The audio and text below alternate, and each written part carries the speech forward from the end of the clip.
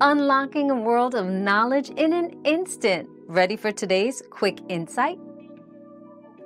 Russian sage, Perovskia atriplicifolia, is primarily grown for its ornamental value and is not typically considered edible.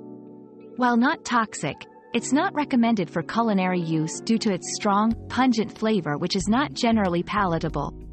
For edible landscaping, consider herbs like lavender or rosemary, which offer both beauty and culinary uses.